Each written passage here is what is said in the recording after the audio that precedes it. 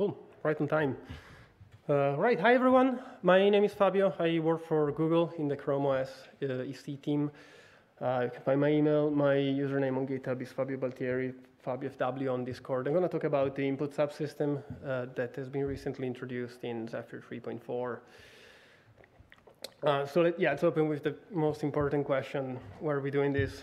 Does RTOS really need an input subsystem? This is something that's been asked by real users working on something. So let's try to answer the question. There's an overview of the API we had for input devices in Zephyr up until a couple of months ago. It was pretty much this. It's something called KScan. As the name implies, it was designed for keyboard scanning APIs. It was working perfectly well for what it was meant for, which is a keyboard scanning device with row, column, and key presses. The API was essentially a callback that would give you like X, Y, and press coordinate. So a few shortcomings of the existing API. For a start, you can only register a single listener. If you're using RTOS, you probably want to do more than one thing at the same time. So that's a bit of a limitation. If you need multiple listeners, say, for example, you want to dispatch events to a USB channel or a Bluetooth channel or some other management thing, you need to do it at application level. And there's been some solution that's been developed. We'll see them later. Another limitation, the API has been designed for a keyboard. So it's limited into anything that you can represent in row, column, and presses. If you need something more, you can't use it. If you need something less, yeah, you can throw away some of the data. At least the row and column are 32-bit, so you can have a pretty substantial keyboard. Some of the API became redundant, and as the device power management stuff were introduced, so one of the things it was using was the enable and disable function. They're not really needed. They can be implemented in a generic way at driver level. So yeah, even what it did could be removed. This is some example of how the keyboard scan API has been used by existing drivers that are not necessarily a keyboard scanning matrix. So this is a CapSense controller chip. It doesn't have rows, it doesn't have columns. So yeah, the callback is just 0, column, pressed. Okay, not too bad.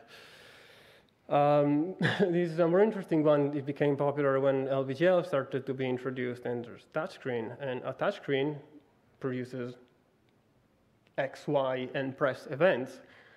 So yeah, sure, it's not a keyboard anymore. It's a touchscreen now, and it uses the same API. Then there's been some other cases where we didn't even try to reuse the existing KScan API.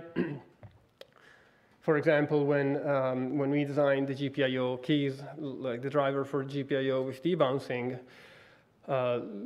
it hasn't been even tried to conform to the existing API. So what we started doing is defining new subsystem specific for a single driver just to represent the specific type of device. So if you go ahead in this way, we end up abusing the subsystem stuff, and we end up with a proliferation of subsystems that are actually a single driver. So that was not good either. This is one of my favorite examples. So this is maybe a bit harder to follow, but yeah, so top left, this is a driver for the quadrature decoder driver on the NRF52. Now, if you know anything about those chips, they're normally used for implementing mice and keyboards. So you can imagine that the quadrature decoder is used for scroller wheels. Now, a scroller wheel is a quadrature encoding device with detent typically every 2 or 4 steps of the thing. So it's been implemented as a sensor. But now the sensor API says that you need to have the rotation in degrees. So the driver gets defined with how many steps are in the whole wheel, but we really want to know how many steps are in a detent. So at application level, we read the sensor, we take back the angle in degrees, and we divide it by the angle of a detent to obtain back the step that we could specify directly on the device driver. So stuff has been developed with what we had, and people jumped through hoops to try and make what they could with what we had available. There's been some previous attempt on defining a new generic API to supersede KScan. So a couple of examples.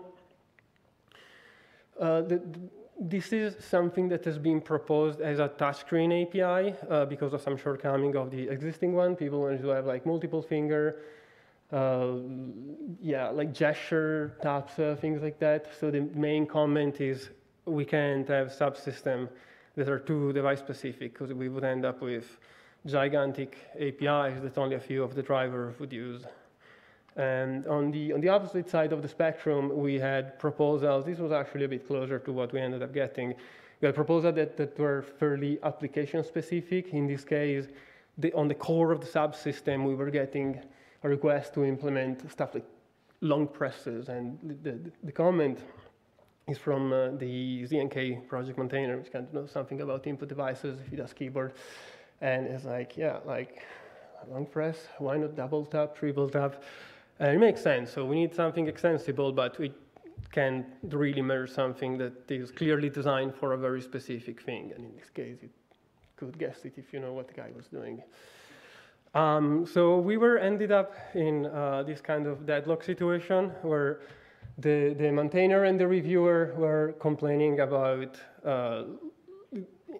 pull requests that were not making too much sense, that we really needed a subsystem that was generic and could handle this situation, but then we were pushing back requests for implementing things, saying that we need a subsystem, and a user is implementing a driver is not too happy if we ask them to implement an entire subsystem. That's not kind of a reasonable feedback for a normal pull request. They just want to get their driver done and move on and do their application.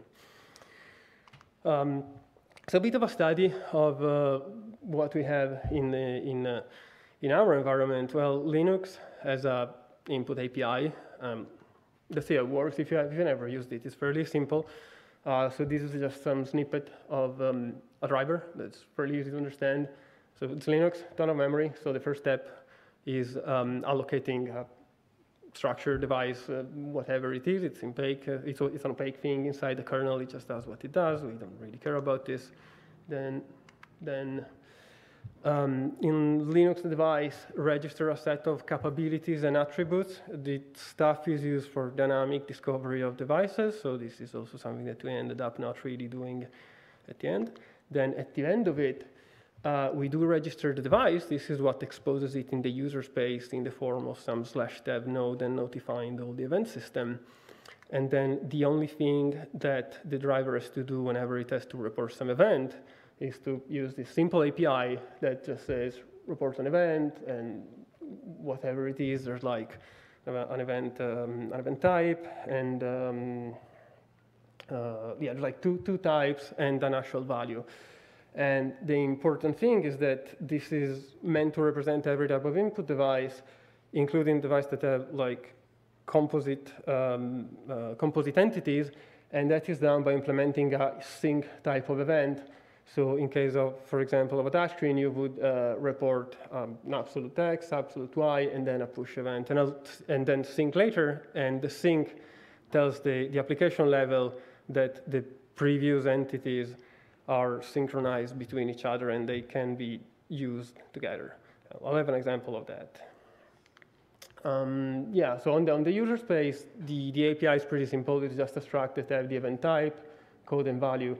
And so this is an example of a mouse. And what I was mentioning, the second block is a diagonal movement. You will get two events for an X and Y, and then a sync tells the system, hey, these two came together.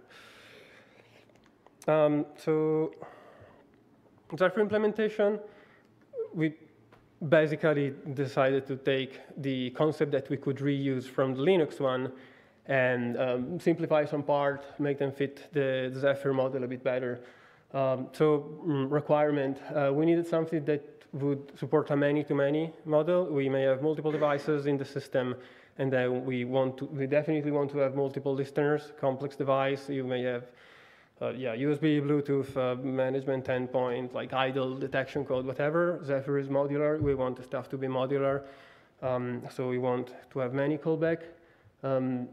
Listener registration at build time. It's something that is fairly important. It's a key concept of Zephyr in the modularity of the project. The listener has to register and get the callback inserted at build time so that we can exclude a file, and then the whole functionality goes away. We don't have to change any other code apart from the specific one. We had to be backward compatible. Oh, I'm going out of order. We had to be backward compatible with kscan. Kscan is a stable API. We can just break stuff and kill it. It needs to be generic generic enough to represent any type of input device, and we get that by copying the Linux one because it already works. And we need extensibility because there has been demand for the stuff like long presses, double click, that thing. So this is what we came up. It's heavily inspired by the Linux user space data structure. We embedded the sync just because in many times you don't need it, and to keep it a bit more lightweight, you can still send a dummy event with just a sync if that's what you need. We added a structure device, which is kind of the equivalent of opening a /dev input, /dev device node that can be used to identify which device generated the event for filtering. On the right, so this is an example of a device driver is implemented. There's no registration, no capabilities for it's an embedded device, so you hopefully know what is going on there. There's not even an API. Normally, Zephyr devices have a subset of function that the device has to register. We didn't need to put anything in this point. Power management stuff can be handled separately. So yeah, that's all we did. So a device can just start, enable itself, and then start sending report using those API, which are pretty much a copy of the Linux one. And they have to specify a device node if available, and then yeah, the code, the type, and the value, and then the synchronization bit is it's bound with any other event, and there's a timeout thing that can be used depending on how the actual event processing is implemented. I'll talk about it in a bit. That's it.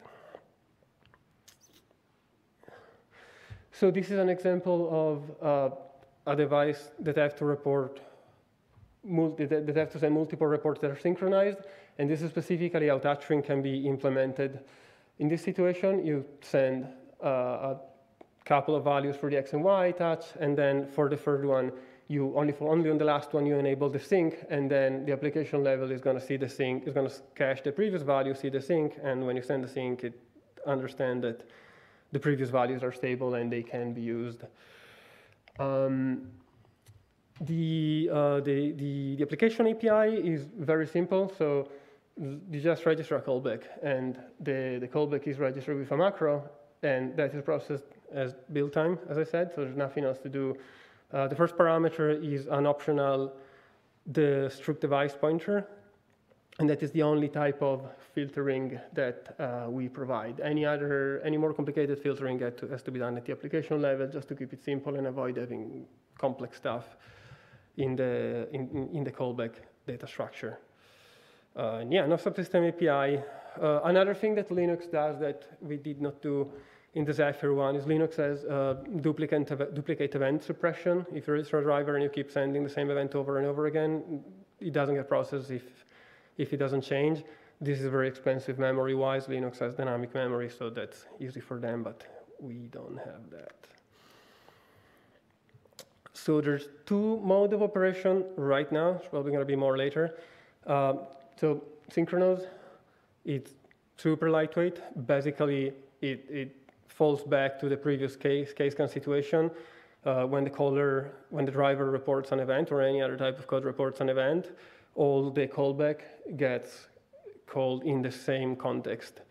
Yeah, this is the lighter weight mode of operation. And the thread, in the thread mode, the system spawns a thread automatically, and then all the events are put in a message queue, and they are processed asynchronously in a dedicated thread. So this can be used if some of the callback need to sleep or do some more complex operation. So here's the idea with this. If you're dealing with a very simple application, you want a minimum overhead. You don't really want to have a dedicated thread for this. Maybe you just have a couple of buttons that you need debouncing. Well, just have a callback. And typically, these are executed in the work queue anyway, so you can use the synchronous mode. If you have an application that is doing something more complex and may need to sleep or lose a bit more time, in the callback, you can use the thread. You don't have to instance your own thread. But then the more complex type of application is where you probably have an event system that you want to connect to. And in this case, you just want the simplest way possible of taking event back from the input subsystem and injecting them into your own event manager. And that is how you would fall back using the synchronous mode. So case compatibility. So this API can represent case scan devices just fine. There's only a row column indicator and a push. So what we did to maintain compatibility was to add this case scan input translator node, and this is documentation in the DTS binding, and it can just be added to an existing device node, and then we can point the chosen keyboard scan handle to the new one, and existing application are gonna keep working unmodified. So what we're doing right now is going through the existing driver that should, like touchscreen, well, all of them in practice, moving them into the input subsystem, looking for all the boards where these were instantiated, and do all the magic for this thing to work. So the samples work out of the box, nothing should break. If you have a downstream application, you have to do this for that to keep working. This is how the case compatibility implementation work, and it shows the bit I mentioned about multiple entities synchronized. So it's very simple. Like you take the event, you save it, and if you know that you have to process multiple ones, you only trigger the downstream event when the synchronization bit is set. So the previous one can come out in any order as long as the sync is at the end. Extensibility, nothing special. In the end, the codes are just numbers, so we just decided to reserve a range of those that can be used for vendor-specific stuff, and then you can put whatever you need in that. Filters. So this was the answer of that comment you saw previously in one of the proposed implementation. So there shouldn't be application-specific features at subsystem level, right? That doesn't make any sense. But we should have a solution for implementing them cleanly and in a reusable way, because this is what we do. So this was the proposal. There's nothing that stops you from taking events and producing more events. So this is something that we upstream to cover the specific case that was requested in the previous implementation for having like long press events. I mean, it's kind of something that is useful, but it was mostly provided as a demo of what you should do on your application if you need to generate more complex event. And it's reusable code. So in your device tree, you can instantiate one of this block, and this is going to generate the code that is going to take the input device from a real device and then generate more input events as a reaction, and that's how you can implement long press in a more complex way. Are we going to accept upstream on that front? I'm not sure. We'll have to discuss. Are we going to get like a longer press, quadruple press, triple click? Probably not. But it's good to have it as a reference, and it does testing as well. So it shows how to do testing. So that is it. It's small parenthesis on event system. This was the main topic of conversation during the review of the proposal. So essentially, the subsystem is implementing its own mini lightweight event, many-to-many event system. The obvious question was, why not using ZBus directly? And the ZBus is the official Zephyr message bus. It's been introduced recently. There's a few projects that uses it. Yeah, if that makes sense, we decided to not have direct integration, mainly because there are applications out in the wild that uses their own event subsystem, and it would have been a bit awkward to force everybody to another event system just so that they can send stuff from an event system to another event system. But this is our event system for the project, so we're probably going to have a third mode in addition to synchronous and thread, and we're going to make it easy. We're going to first-party support for sending input event through the ZBus system, and then the application can use it. The other two that have been looked into is obviously the ZNK one. So if you're not familiar, this is a fairly popular project for mechanical. ZNK stands for Zephyr Mechanical Keyboard. So they obviously figure something out on how to do keyboard. And yeah, we looked into this. Interesting thing about this message system is that it uses dynamic memory.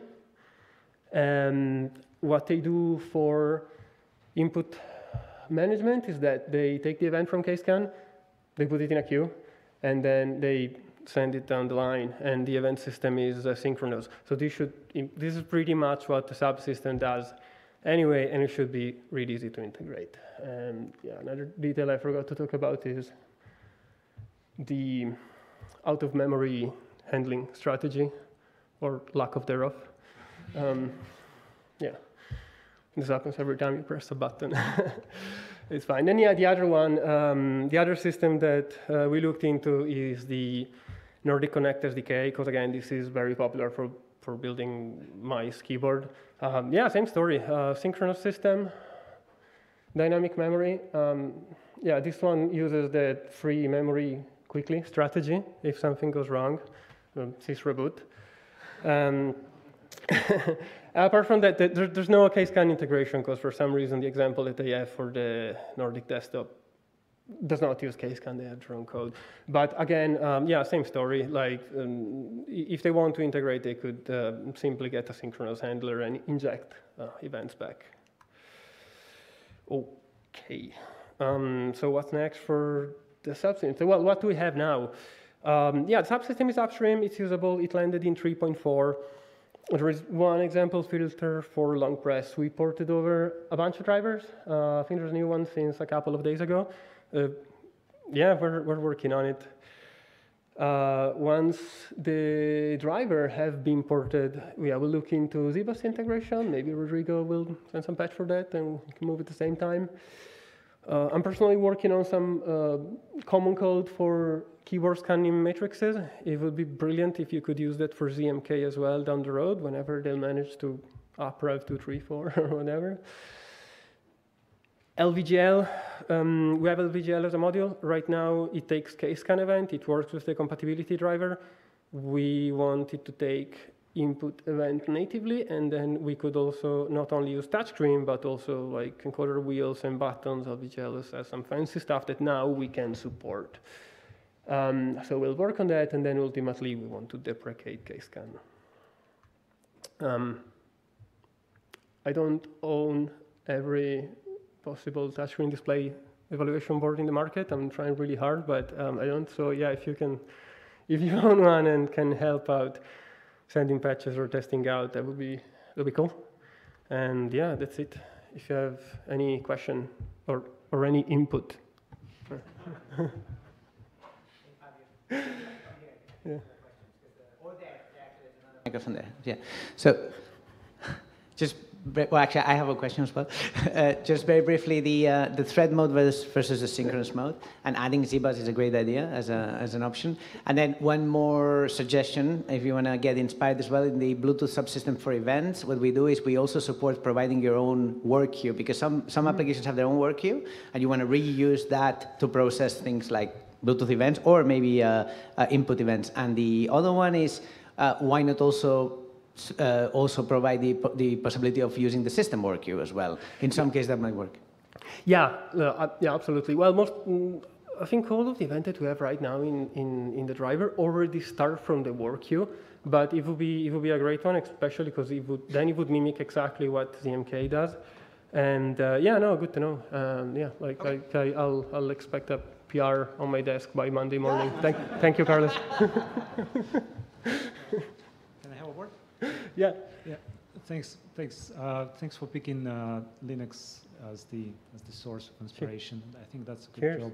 That's an easy way of getting stuff approved. So you're already doing it, so it can't be that bad, right?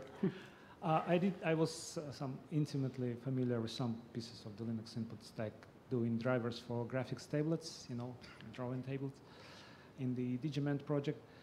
And I'm curious, like, I didn't notice any way to discover the extent of an absolute positioning device, like the ABS X max and X min, you know, like that. That's what the capabilities are. Oh, did I for. miss that? Yeah, let me try to find it back. The bits where it says absolute text and what? Sorry, where's that? No, that's not the right one. That's the right one. The one where it says absolute, input set ABS params, that's 0 to 55 are the minimum and maximum for the specific axis. But we don't have it in Zephyr anyway. This is RX. This ABS RX. Yeah, RX and RY are just X and Y. Oh, okay. Well, I see that it's handled, and then the user is able to query that from the user side. Yeah, when you open a device on /dev, you get this one dumped into your file descriptor. Oh, okay, cool. Thanks. Sure. Just one comment.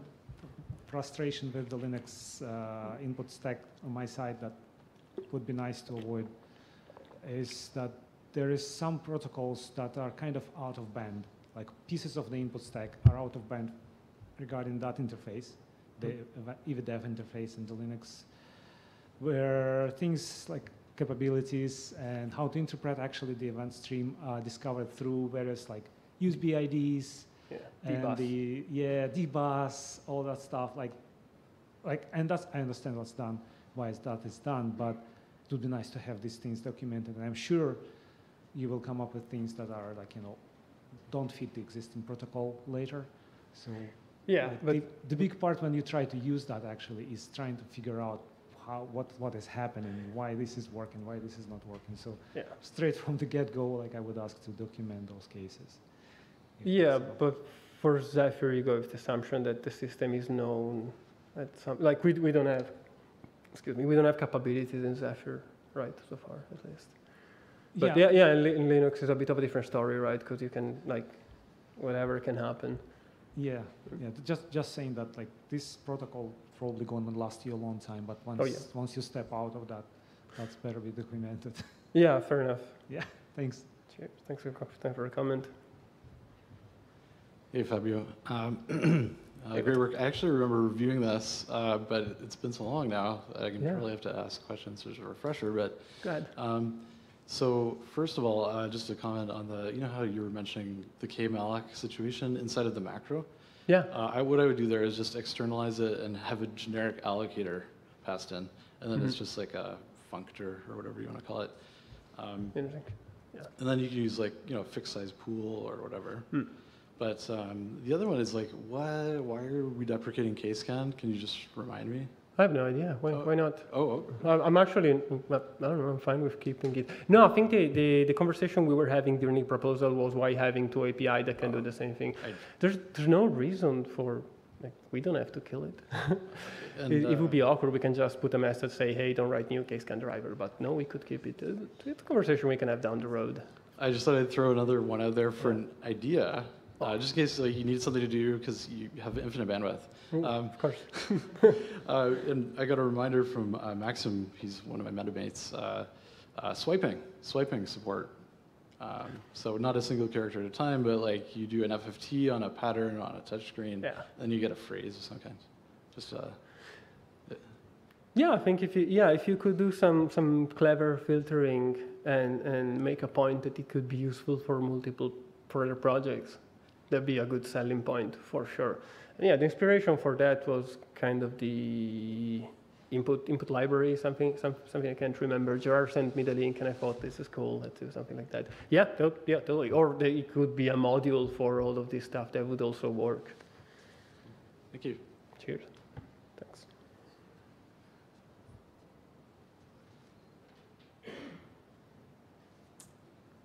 Cool. If there's no other question.